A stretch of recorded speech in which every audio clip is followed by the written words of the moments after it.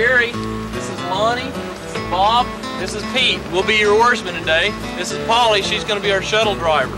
Now, if you should happen to come at another time, any one of us could be your oarsman, so just because you don't see the same person, don't worry about it.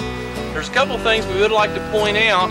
These are whitewater rafts. They're designed just for this. They have the upturned bow and stern, multiple chambers. We have spare oars and equipment, so we don't anticipate any type of mechanical breakdown. If you should happen to go in, especially people on the beach trip, every once in a while we have a person kind of slop in over the side. Water is cool. Your first impulse is you're going to go, well, just remember to exhale and you'll be fine. You'll be bobbing right along with the raft. We'll just grab you and flop you right back in. Okay, so there's two things we'd ask of you.